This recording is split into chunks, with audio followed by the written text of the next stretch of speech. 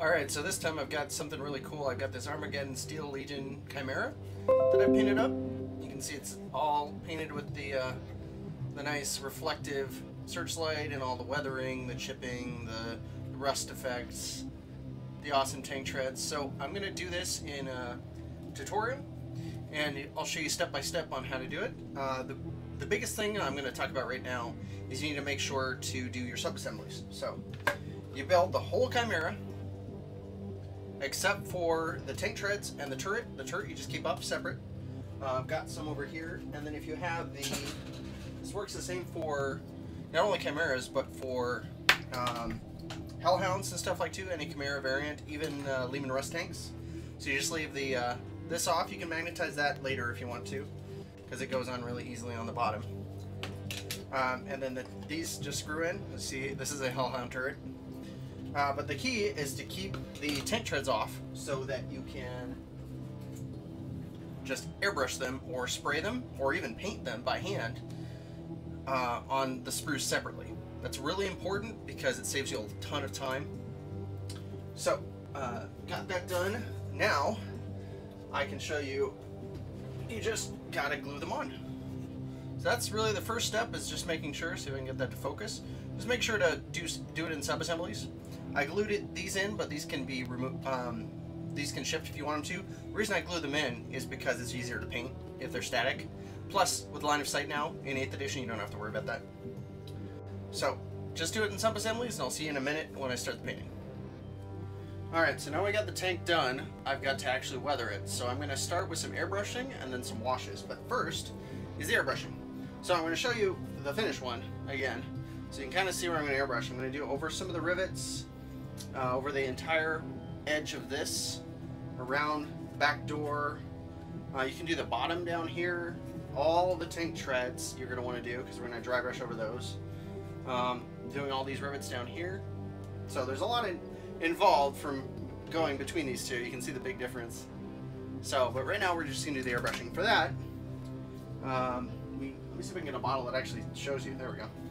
This is Model Air Light Rust. It's actually really nice, like orangish red rust, which is awesome. So, I'm going to make sure that I got enough space here and get started. So again, I'm going to use my hand.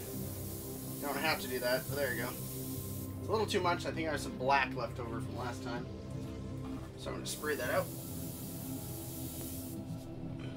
Got my thing here. There we go. Test again. There we go. Piece of paper is better, but I don't have one to hand, so. So you can see, I'm not going to go on everything because you're going to actually go over it with wash later. But right now I'm going to choose things. Like I'm going to do the edge here. See that? I'm going to do all these down here, around here.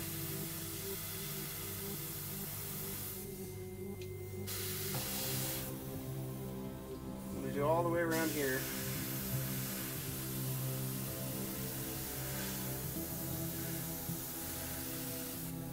So you just do it the way you feel like. You don't have to do it exactly the same way I do.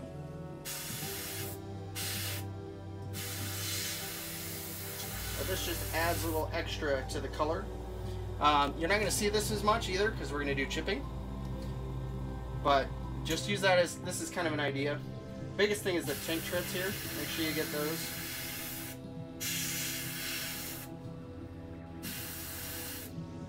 It's kind of the main idea. You don't have to go too crazy because we're going to dry brush that. But this is just to pick out all the detail. Like back here, this corner down here. All the edges here.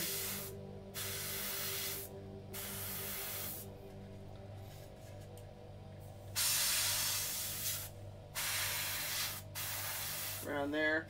If you see a spot that you want to just do some rust on, like maybe the corner of this thing, over here, like you just choose for yourself. If there are any scratches or anything between when you started and now, there we go, down here, very bottom of this, anywhere you feel like. It's kind of up to you. Don't do everything, otherwise it'll look too, you know, you'll go too overboard. But that's the idea. But I'm going to finish this and I'll see you guys in a minute. Alright, so now I'm doing all the little details. The lenses are actually really easy. I'm doing the metals and all the little things that you're going to do before we do any washes. So the metals are actually Vallejo Model Air steel for the lenses. So I'm doing that right here and on the little lenses there, and then of course on the hull ones for the crew to see out of, because there are little monitors inside. I don't know, honestly I don't know if it works as through monitors or mirrors. It's the Imperium. I would believe either, but basically we're trying to get this nice shine on there so that when we do a clear lacquer it'll actually look like glass. So any of these lenses and stuff, especially the ones back here, hard to see. A lot of people don't even bother painting them.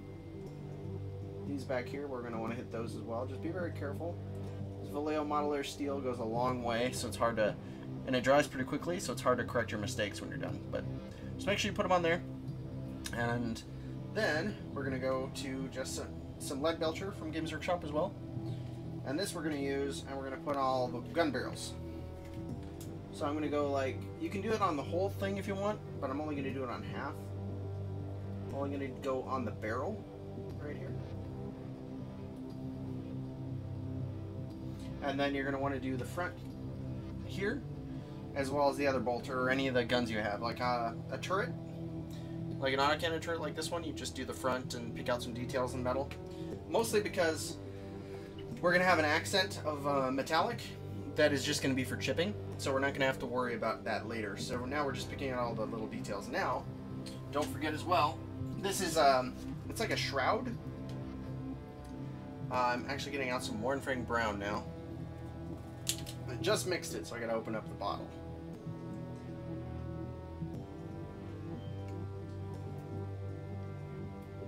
Okay, so for the hull gun right here, it's actually like this leather shroud. It's kind of harkens back to traditional tanks because that's how they actually rotate the gun and keep it a little weather tight. Yeah, we're gonna do a Mournfang Brown on here. The reason for that, and the reason I'm doing a lighter brown instead of darker brown, is because the wash we're gonna put on it darkens it up quite a bit. And you can see I'm actually painting the turret, the gun a little bit. It's easy. It's really easy to paint over that. You can see I'm kind of overlapping there. It's really easy to paint the metal on top of that. So any little mistakes, we'll be able to neaten those up later. Try to be as accurate as you can and paint this whole shroud. There we go. Cool. So just get those done and I'll see you in a minute. So all the airbrushing is done on the tank. We did all the rust effects and everything. But now we need to turn it from just a blank slate into this. It's a lot more weathered, a lot dirtier, and we're going to have to do a wash. So the wash I use is Agrexer shade. It's a nice dark brown. But one thing to bear in mind, because we're going to do a wash on the bottom here, on all the rivets, and you have multiple places, so even if you're trying to hold it, you don't really want to hold it like this because it'll get annoying after a while.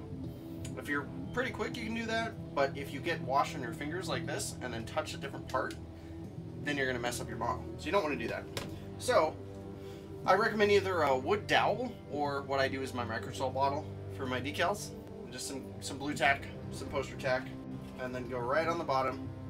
The thing you got to make sure of with the tank is you have a large radius on the cylinder you're using to hold it up, because it needs a lot of contact area to make that the adhesive in the blue tack hold it on.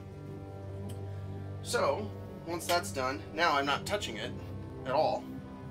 We're going to get some wash. Again, it helps to have a little fan, but for this it doesn't really matter too much. So I'm going to, I got a bunch on here. I'm going to hit this whole armor panel. You got to decide. So I could have done the separate rivets, but realistically I've got to paint this whole thing, so might as well just do the whole thing. But on these bigger panels, like up here, we're going to want to do each individual rivet. I'm not a big fan of this just because it takes forever, but it really does make a difference. When you do it to the whole panel, you can really see it. Here's one that doesn't have the chipping on it, but that I just did a wash on. And I'll compare the two. See the extra detail there? It really brings out all the armors. All the lines and everything. It really does help.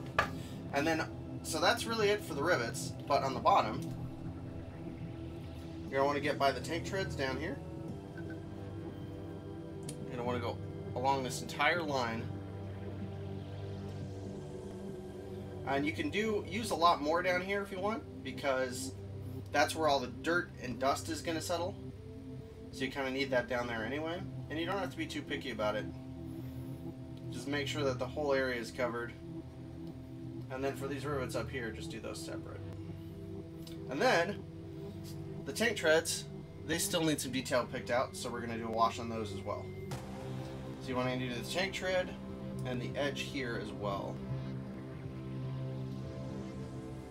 That's it. You can kind of judge for yourself what needs to be washed and what doesn't.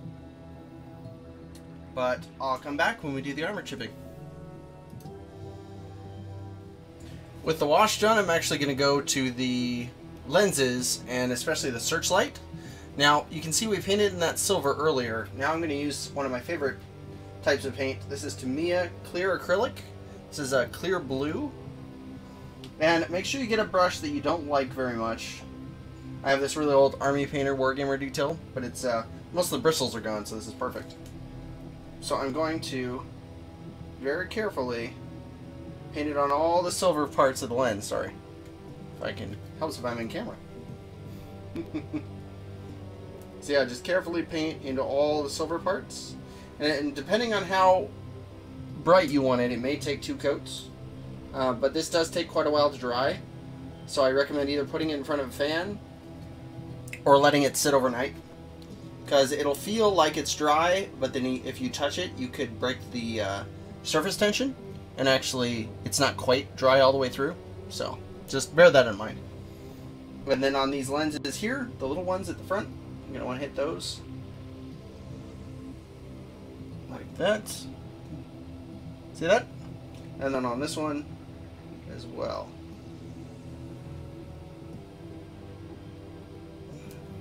Now you can do this as the very last step, especially since you have to let it dry. But the reason I'm doing it now is because I want it to dry. I need to finish this project quickly. So I'm going to let it dry while I work on other stuff and then come back and do all the chipping and scoring and stuff. But if you do it in that order, just be careful when you use the sponge to do the chipping, not to hit any of the lenses. Alright, but that's it for this step. I'll come back and I'll show you that. The searchlights are done, and we're going to switch over to all of the weathering and all the chipping. Now, I have covered this before, but I haven't covered it in detail. So I've got something in front of me. This is foam from a Pelican case. Any foam will work, but you need to just kind of gauge off my hand, you know how small the foam is. A lot of the bubbles inside need to be really fine, and a lot of foam doesn't quite do that. So what you're going to do is you're going to rip off a piece, and you're going to want a chisel tip. This one didn't quite rip properly, so if you can't get one, just take a pair of scissors, go at it like a sharp angle like that, cut it, because you're going to need this little tip right here at the end, right there.